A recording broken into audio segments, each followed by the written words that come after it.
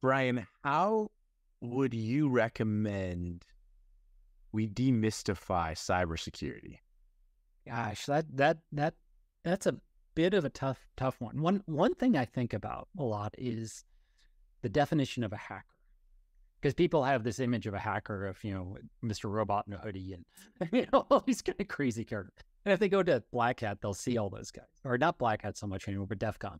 Right. You'll see those sorts of characters.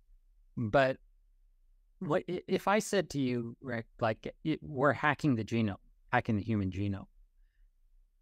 The thing that comes to mind is that you're taking the genome and you're using it, understanding how it works, and using it in a way that it wasn't intended to make it do something interesting that it wasn't really originally intended to do. And all hacking is just that.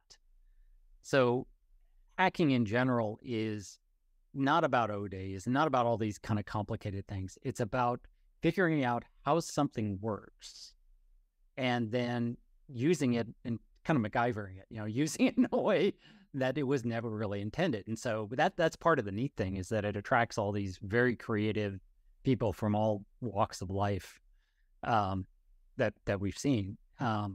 So I think a lot of demystifying cyber is not focusing on the technical details that we geek out on about, heap overflows or, in memory, just making it complicated. It's breaking it down into kind of analogies in the real world and demystifying a lot of the terminology. Most professions have this jargon wall that they put up, like the medical profession. And we need to avoid that, because a lot of the things that we're doing conceptually are pretty simple if you get past all the jargon and the esoteric techniques. So I think that's probably the best way. And the other thing is just letting people know that, usually the criminals are not out to get you. I mean, if you're a high profile individual, if you're a politician or something like that, then they're out to get you.